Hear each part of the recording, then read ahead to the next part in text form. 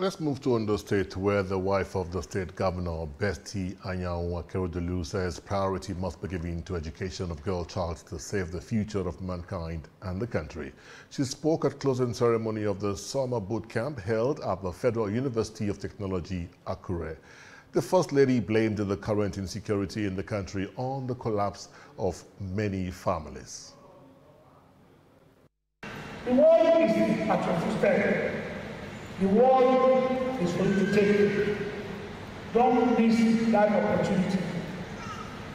The only way, I'm informed that a few of you who were here in 2017 or thereafter. Proliferation of sexist family laws, unequal property rights, early marriage for girls, patrilocal marriage, polygamy, some preference, violence against women, and legal indulgence of it, such countries